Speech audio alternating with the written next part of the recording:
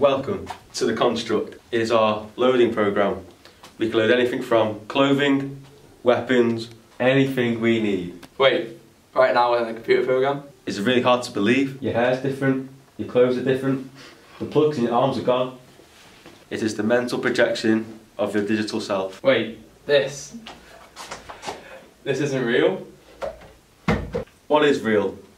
How do you define real? If you're talking about your senses, what you feel, taste, smell or see, then all you're talking about are the electrical signals interpreted by your brain. It's a computer generated dream world. This Chicago exists only as part of the neural interactive simulation, as what we call the Matrix. You live in a dream world, Neo. This is the world as it exists today.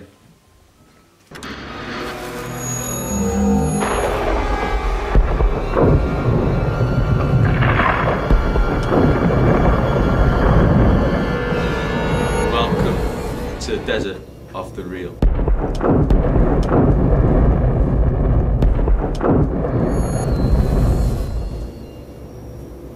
The Matrix is a computer-generated dream world built to keep us under control in order to change a human being into this. No, I don't believe it. It's not possible. I didn't say it was going to be easy, Neo. I just said it's going to be the truth. Stop! Stop! Let me out!